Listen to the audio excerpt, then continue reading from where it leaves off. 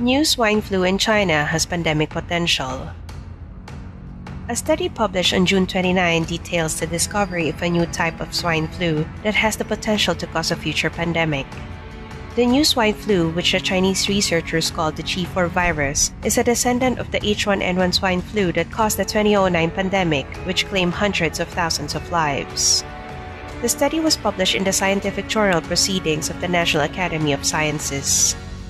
In the study, the researchers wrote that G4 viruses have all the essential hallmarks of a candidate pandemic virus.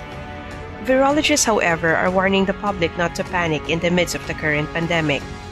Dr. Angela Rasmussen, a virologist at Columbia University's Public Health School, tweeted, "Our understanding of what is a potential pandemic influenza strain is limited. A virus could meet the basic criteria for a potential pandemic influenza strain, but it may not cause a hypothetical 2020 flu pandemic or even be a dominant strain in humans."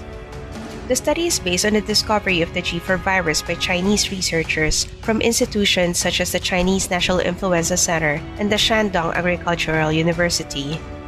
They found the virus while collecting nasal swab samples for a pig surveillance program.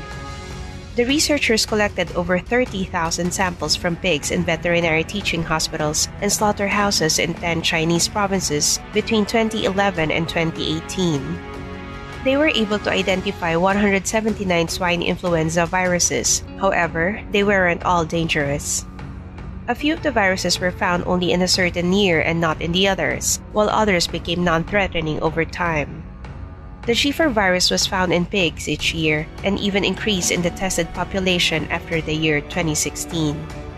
According to CNN, the scientists found that G4 is able to infect humans by binding to human cells and receptors, then quickly replicating inside airway cells. G4 may be a descendant of the H1N1 virus, but humans who have received their seasonal flu vaccines will not be immune to G4. More than 10% of swine workers and 4.4% of the general population in the Hebei and Shandong provinces, which have high populations of pigs, tested positive for G4 from 2016 to 2018. The good news is that there is no proof that G4 can be transmitted from person to person.